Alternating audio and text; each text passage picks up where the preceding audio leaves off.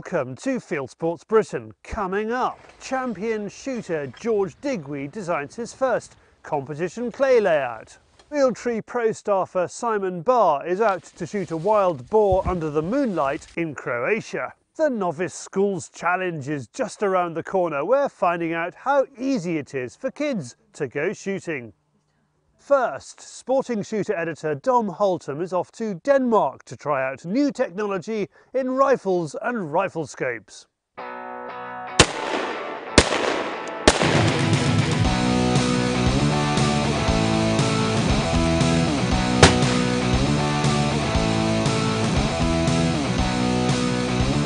Now and again, companies choose to show the great and the good of the European shooting press what they're really proud of. In this case, we've been invited to Denmark to a very special range to shoot lots and lots of bullets.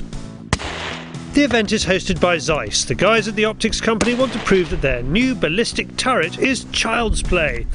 And what better way than to invite some of the biggest children in the industry to have a go? Aha! Just on cue, there's sporting shooter editor Dom Holtam and shooting sports editor Pete Moore. They're representing the UK in what will eventually turn into a field shooting competition. It's a discipline that's incredibly popular in Northern Europe and tests true hunting scenarios. The field shooting competition is something Scandinavian. It's hunting orientated shooting. You shoot on distances up to 580 meters, but also very short ranges, something like 60 meters, on game paper targets. And shooting them in many different hunting positions. For example, lying down on a backpack, kneeling or using a shooting stick, or from a high seat or something. So it's perfectly made for training and hunting situations.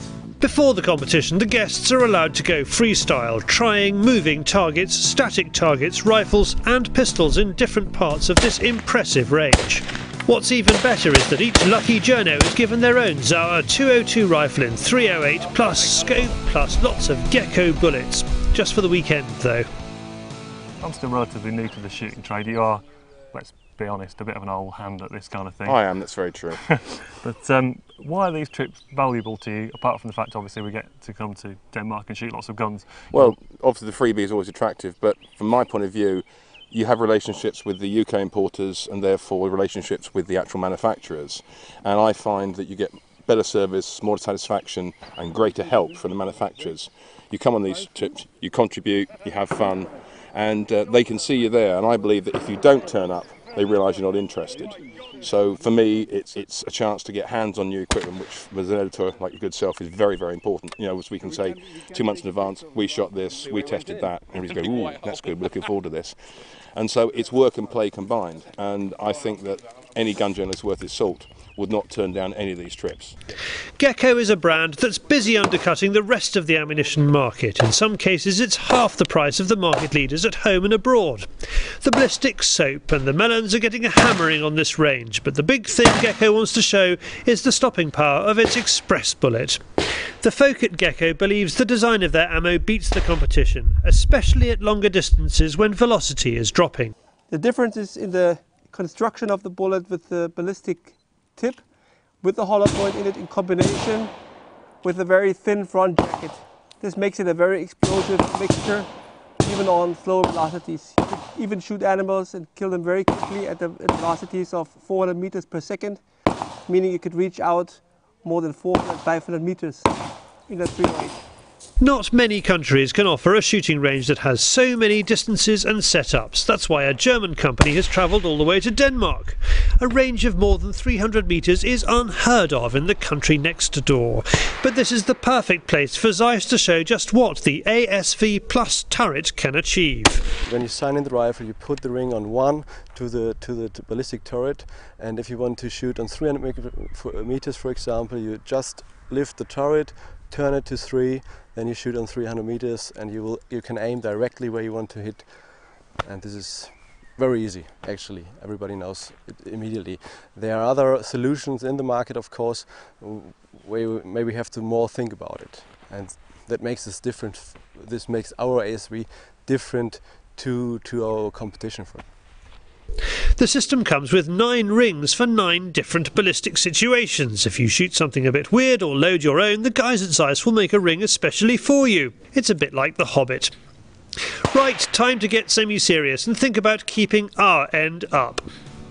So yesterday we had a great day, product testing, lots of fun, shot lots of ammo, tested all the new kit, but today it turns a bit serious with a pan-continental journalist-based field shooting competition, something I've never tried before in my life.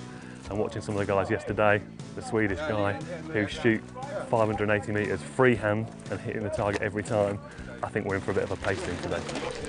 Dom's group starts with moving game, boar and stags with a semi-auto Zauer. It's a challenging target. Pete does well here, even though he shoots the wrong target to start with. He's not alone. Apparently it happens all the time at these events. Now we could go on about the quality of the barrel, the trigger mechanism, or the special finish on the Zauer rifles that are being used this weekend, but oh, we just did.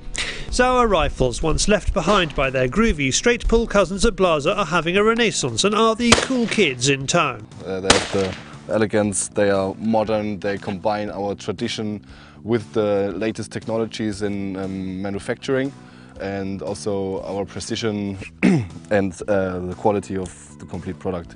It's outstanding, so that's why we are so cool. Back out on the range, and the editor of Austria's St. Hubertus magazine, Martin Schuster, is leading the group, and he's as good using open sights as he is hitting moving game. We never really do any freehand shooting for hunting in the UK, but you hunt in Austria, Martin. What's the practical application for this kind of shooting? It's very common in Austria, just while blood tracking, because you follow the wounded wild boar, especially in the branches where you can't see very far, so the boar comes out very close, very quick, and so it's much more easier to hit them. Just the distances to 2-3 meters. So this is a very important skill for hunting. For practicing hunting in Austria. Yeah. The group now finds itself in the picturesque woodland ranges where the ASV Plus should come into its own. A few clicks is all you need to change from one target to another. So is Pete Moore feeling confident?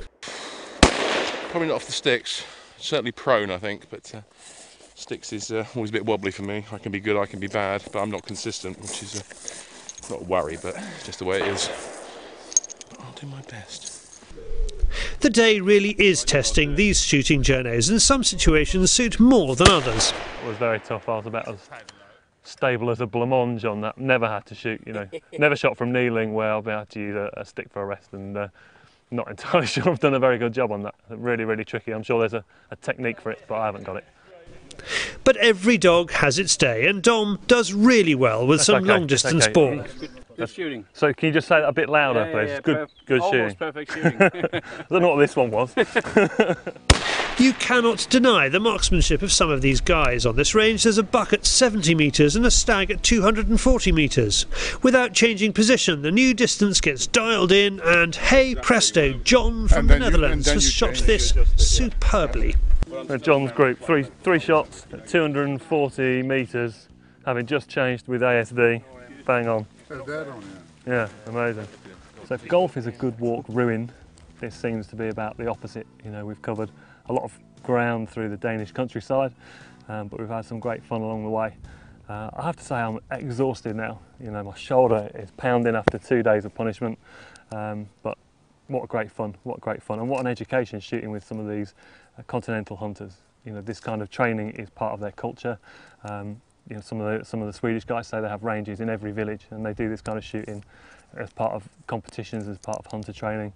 Some of the Austrian guys say they have to do this kind of shooter training in order to get their hunting licence.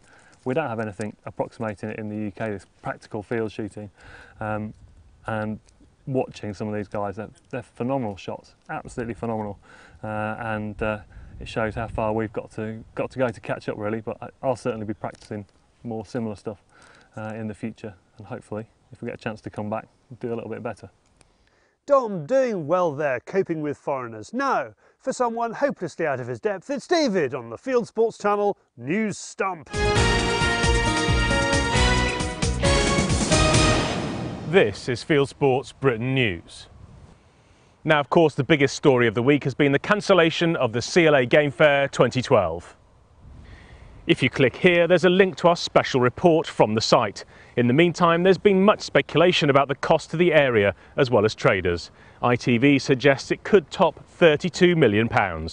Look out for our new item, Calendar, directly after this news bulletin, which will show just how the shooting industry is fighting back. The 11-strong Great Britain shooting team has moved from Bisley to the Olympic Village. Top Olympic hopeful Peter Wilson, competing in the double trap, told the BBC he's hopeful that the London Olympics will help erase the idea that the sport of shooting in Britain is only for a privileged few. Olympic events start on the 28th of July with the women's 10-metre air rifle. John Bidwell managed to battle through horrendous conditions to win the Fitask British Grand Prix at the weekend. John scored 189, leaving a three-way shoot-off for second. George Digweed, who set the course at Hickneham near Beaconsfield, Buckinghamshire, won the World Cup leg of the competition, which was being run in tandem. And please stay tuned for our film following George as he takes us through his first ever competitive layout. The Countryside Alliance's Game to Eat campaign is running a full month of game promotion. November will see the first Go Wild with British Game Month. There'll be celebrity chef recipe booklets, and the Countryside Alliance's regional teams will be working with butchers and game dealers to ensure game is widely available and on the menu in pubs and restaurants. Go to gametoeat.co.uk. You are now up to date with Fieldsports Britain News. Stalking the stories, fishing for facts. Stay with us now for Calendar UK with the map that matters.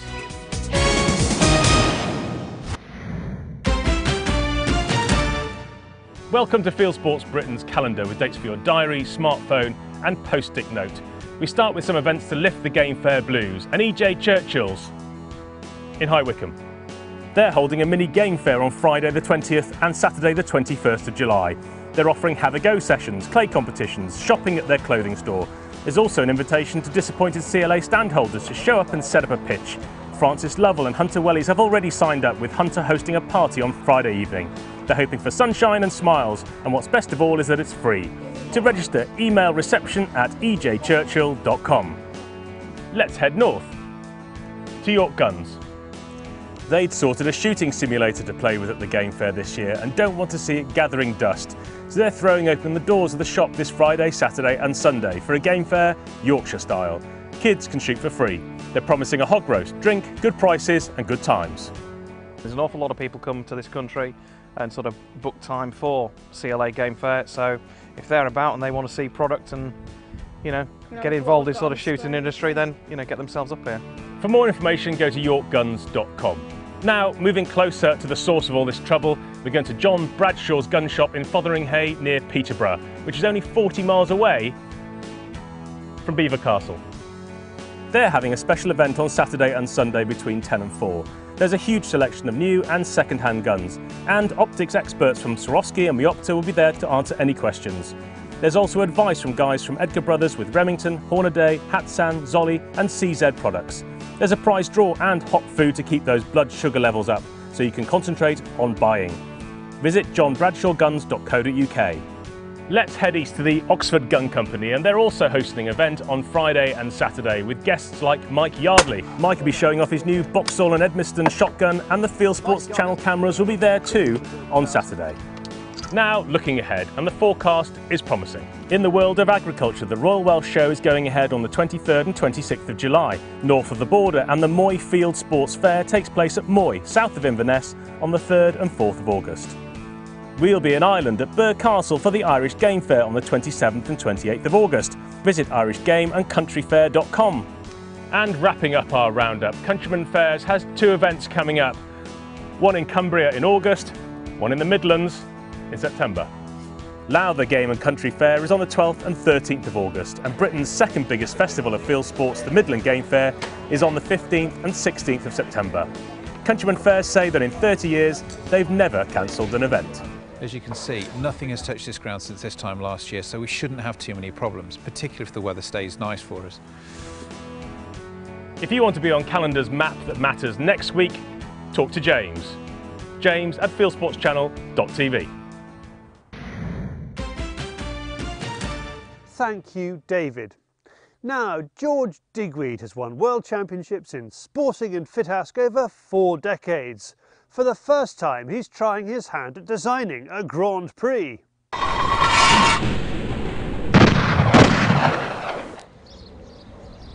A tennis court is a tennis court, a rugby pitch, but for some sports the design of the course makes all the difference. Golf, motor racing and of course shooting are all affected by the layout, the setup and the make-up of the ground. For the first time, 19 times world champion George is designing a competitive shoot, the Fieldsports British Grand Prix. So what is he bringing to the party? I want everybody to be able to walk onto every stand and think I can hit that target, and yet the subtle changes in speed, angle, line of the target takes targets off people. So basically, when they go onto a stand, they think they can hit everything, and yet they might miss one or two. George works closely with Prematic's Jamie Peckham. George describes him as being like his golf caddy, working with him to get the best out of each stand. There's a lot of tinkering going on, especially with a virgin ground. Can you just move that out a touch? Have to go out a touch so it goes through that gap rather than into the oak tree. Is there any way we could tilt that? Which way do you want to go? That way. Yeah. The targets wherever you go are going to be similar, incomers going away, but it's the different settings. And what I like, and especially here, each stand you go to is a different setting. So we're shooting over a cover crop here and the trees, and then we go over there and it's a bit of different aspect. And then you had the platform pegged down through there, then George has done the rabbit stand, so it's all rabbit targets. So yeah, they've been very friendly here and looked after me, which is nice. You're an old pro when it comes to this sort of thing, but you've got a novice here you're working with, unfortunately, Mr. Digweed. I mean, how's he shaped up? No, he's been very good actually. He's shot enough targets, he knows what he wants, so it's been pretty easy going. Long as he just tells you what to do and just get on with it. To give you an idea of what George is trying to achieve, he takes us through the subtleties of a target. The target A is coming out from below your feet, going straight away across the field. Now what we've done on here is we put a bit of tilt on the trap, so the shooter will look at this target as a straight going away bird, but when they actually come to shoot the target, it's actually just tailing to the right a little bit, and we're hoping to just catch an odd shooter or two out on the fact that they're going to shoot up the side of it. So it comes out straight at the tree and then drifts to the right. Now George is not only designing this competition but competing here too. Some might find this odd, but George is not into foul play and hasn't fired a single shot here. I really don't think there's a home advantage as such, because a target is a target. I might be able to work out slightly what's the subtleties of what it's doing, but then I could probably overread that and miss them because of that. So I'm sure it will become apparent at the end of the weekend, but I certainly wouldn't class a home advantage. And with the standard of shooting in Britain now, it's an open event for 50 people, I would think. Hicknam Farm does have a game shoot, but it's the first time a clay competition will be hosted here, with the help from Game Boar, CCI Clays and Prematic. So why would you put yourself through it, especially when the ground is so wet? It was last year at the World in Orville, the World Fieldsports in Orville. We were all in the restaurant, and with Hugh Smith, who is here, and George. And I said, well, why don't we raise the profile of Fieldsports in the UK, and why don't we organise something at Hicknam Farm, and with the designer George Digweed, and we all spoke together, and they said, okay, well, let's do it. Are you regretting that now? Yes. Now it's we're going to deliver a fantastic venue. The location is fantastic. Nobody has shot the targets. It's on virgin ground. It's a one-off, and it's going to be superb. Of course, George can't just turn up, stick out a few traps and open the doors.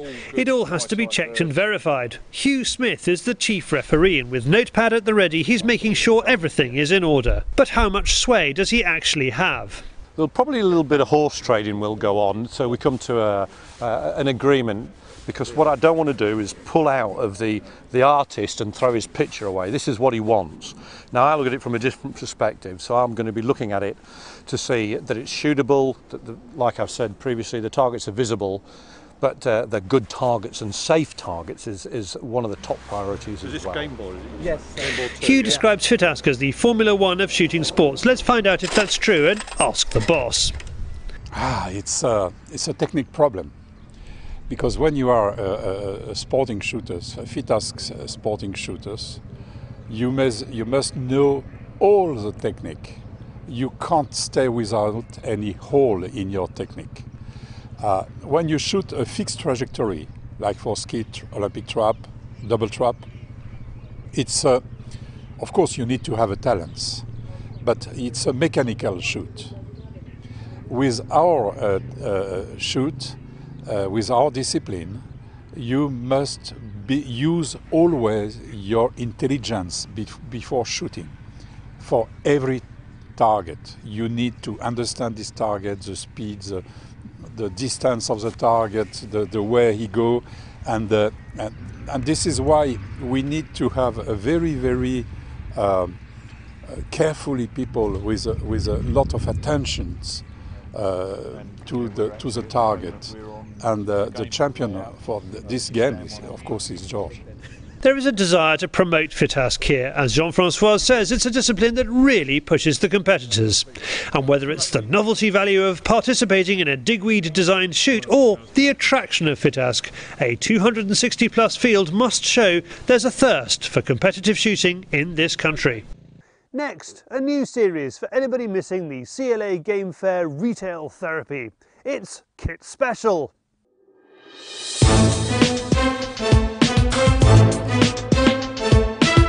We're knocking down 7 items for you this week. Rock bottom prices from across the British shooting trade.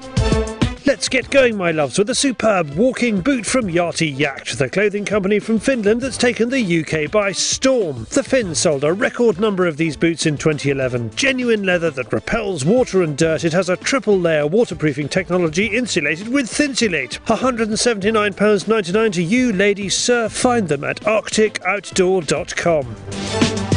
Pigeon shooting, my lord, you'll be wanting the latest model electric pigeon flapper from the Pigeon Shooter. With battery and timer, it will last up to 8 hours. More power, Igor. Place among your pattern to simulate a landing pigeon or crow and you will pull the birds. We simulate to stimulate. It even comes with a free bag, and the Toot Ensemble is designed to increase your bag. Special offer £65, thepigeonshooter.com.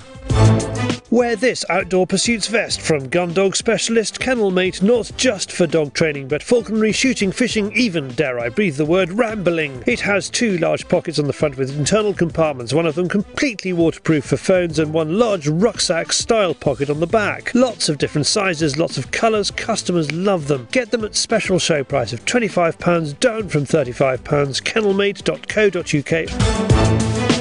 The Blade Tech is known as the ultimate sharpener. Quick and easy to use, no need to worry about correct angles when you're sharpening. It's as easy to carry as the knife itself. Simply draw the blade through the tungsten carbide V half a dozen to 10 times to achieve a razor sharp edge on any straight edge knife, including pen and pocket knives, gardening knives, kitchen knives, and even a small axe. RRP is £10. It's yours for £7.99 from STS North Wales. Go to bladetech.co.uk. Are you the consummate sports male or female? Dirty Dog make good-looking safety glasses for speed skiers, gnarly snowboarders and now shooters. West Country Guns would have had them on sale at its stand at the CLA Game Fair 2012, but there is no CLA Game Fair, so they are a sale item at westcountryguns.com. Half the price and twice the looks of other clays, shades. Dirty Dogs start at just £40. Bite their hands off. That well-known gun shop, York Guns, has a good stock of Tasco rangefinders it is keen to dispose of. Ever fancied a rangefinder at a reasonable price? Now's your chance. The Tasco 600 gives you an accurate reading from its laser from 10 yards to 600, and it has a 4 times magnification. It was £165.95. It is £129.95. Can't say fairer than that. YorkGuns.com. It's waterproof, it's breathable, it's packed full of features to give you plenty of protection and lots of movement. It is the Musto clay shooting jacket, here seen on the cover of Shooting Times. Should have had one for the FITASC Grand Prix. Synthetic suede panels make for sure-placed gun mounting, and there is a super D30 recoil pad facility on each shoulder. Best of all, the price. From Gilsan Sports only, it's £100 down from £170. Gilsansports.com. That's it, feast your eyes, fish into your pockets if the websites ask you. The promo code is Fieldsports. Thanks for watching. This is Kit Special. Throughout August, the Schools Challenge gets kids who've never tried it before to take up shooting.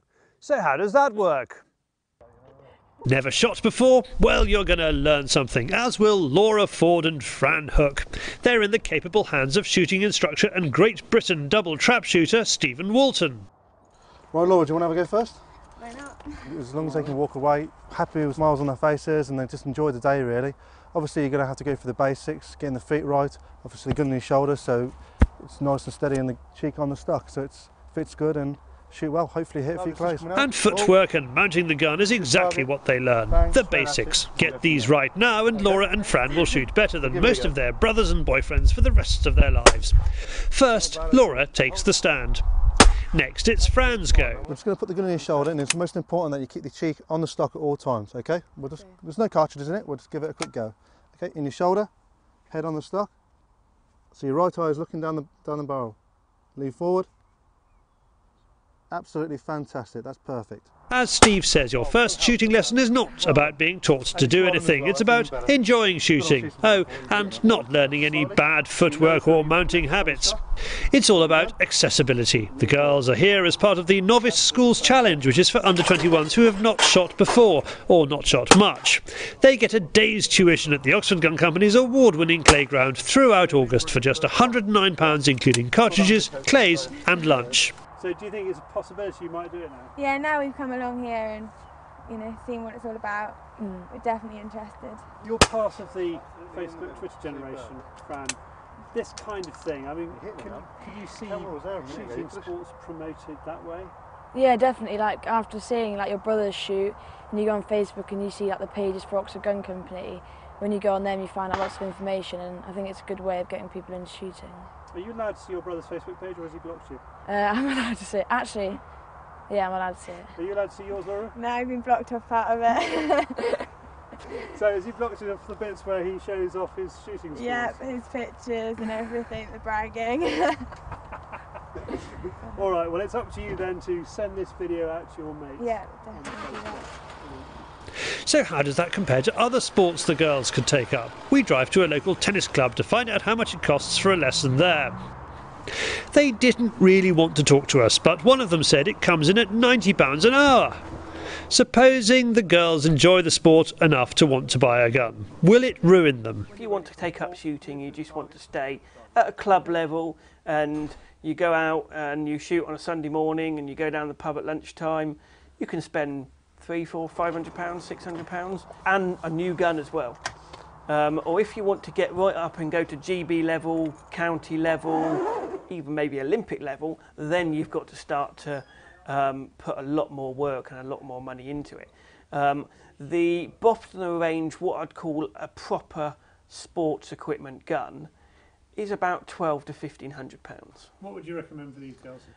Something like a Browning 525.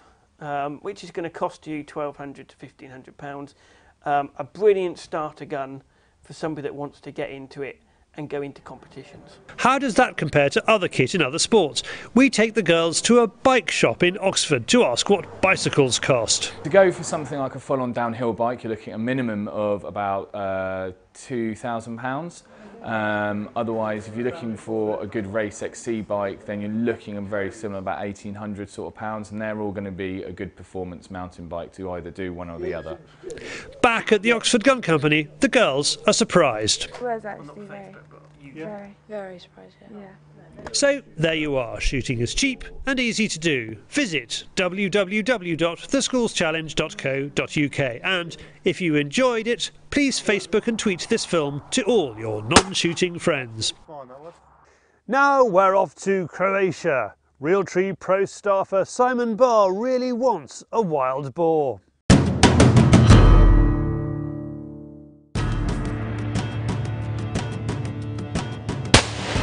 Baggage handlers can be brutal with gun cases, so the one thing I prefer to do when hunting abroad is check my zero as soon as I can once I've landed. That was quite a boom. Just got off the plane about an hour ago, and as we expected, rifles needed to be zeroed and checked, so I've just had a go with mine and it was about 2 inches down, 2 inches. So we're just making sure that everything is hunky-dory before we go out this evening. Swelteringly hot, but this is a very, very important exercise to make sure we get everything bang on before we go out. I'm in eastern Croatia with Artemis Hunting to assist with the pre-harvest management of wild boar. Conveniently, just over 2 hours from the UK, there is an abundance of quality game and exciting hunting opportunities throughout Croatia. It is also famous for its enormous subspecies of wild boar, the Sus scrofa attila. Heat and humidity are perfect breeding grounds for mosquitoes, so thank goodness someone's remembered the DEET. I want to see the damage these animals are doing firsthand. Also to find out how hunters and farmers try to balance each other's needs at this very vulnerable time of year. So they'll root the crop up. Yes. When the soil is soft. Yeah. And when it's not, they'll push it over and they'll... Exactly, you can see the example here. It's pushed over and then they were grazing on it. And you think that the farmer says this is 50% damaged? Yeah, I mean, as you can see, I mean, you have patches of classes and I mean, it's just, it looks really bad. And at the end, we have to pay for the damage. So you have to pay for the damage? Yeah, the hunters... Hunting society and hunting clubs. So the sort of hunting federation? Exactly. I mean, people involved in hunting who have leases in Croatia, they're responsible to control damage and pay for the damage. Tonight's a first for me. We're going to spend half an hour in a tower overlooking a local boar hotspot, then we're off stalking boar under the moonlight, which I've never done before. Hunting at night under the moon deprives your usual armoury of senses. Every noise seems exaggerated and I can feel adrenaline coursing through my veins as we move around the fields in the shadows. Like my main sense of sight is kind of impaired because we're using the moonlight, so all my other senses seem to be buzzing. My hearing is just absolutely kind of acute, and the smells, the fresh smells, it's really, really hot today and it's got really, really kind of misty and moist, and it's just brought all the smells of the ground out. Just hear so many things happening around us, it's amazing. Absolutely amazing place to come stalking. We creep through different crops, stop, look and listen. There are boar tracks, boar smells and boar noises, but nothing to get my crosshairs onto. However, a Croatian hunter also taking advantage of the moon has had better luck than us. There's a field just to one side of us which has been completely flattened, so I don't know what this guy's been eating. But probably quite a lot. It's after midnight, and with the sun rising in just a couple of hours, we decide to stalk through. As day breaks, Stefan drops me off on the edge of an ancient woodland full of shade and wallows, known to be a refuge for boar during the heat of a summer's day. Okay, I've been stalking for 5 hours, since it's been dark and it's just got light now. Stefan's dropped me off into the entrance of this woodland. I've walked down past the high seat. With the wind on my back, I've got into a very, very good position now. This is the wood that the boar come and sleep in during the day. They come through from the fields where we've just been stalking, and this is a perfect place to sit up for a couple of hours at this time of the day.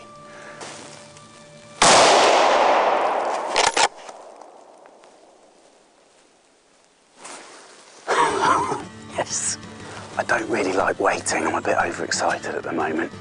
A decent-sized boar came out midway through me talking to you, stopped for half a second in the ride, and I managed to get a shot on it. The boar I finally connected with lays motionless deeper in the woodland around 50 yards from where I hit it.